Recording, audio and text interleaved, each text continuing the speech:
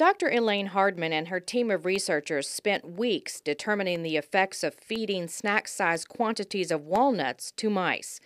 Their findings indicate the growth of breast cancer tumors was significantly suppressed with the consumption of walnuts.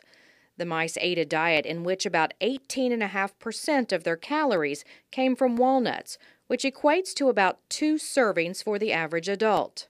A serving is about 1 ounce, or a shallow handful of walnuts is 1 serving.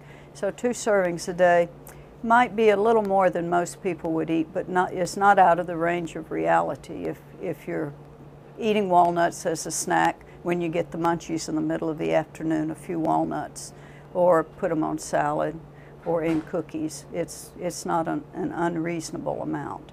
According to Hardman, walnuts have at least 3 components that could account for their cancer-slowing effect, including the highly touted omega-3 fats. Hardman says research as a whole is beginning to show that diet plays a significant role in cancer prevention. We're beginning to understand that your diet probably contributes to 1/3 to 2/3 of all cancers that develop, and making dietary changes could do more to reduce the deaths from cancer than all the chemotherapy we've done so far by preventing cancer. Hardman's research was conducted at the Robert C. Byrd Biotechnology Science Center.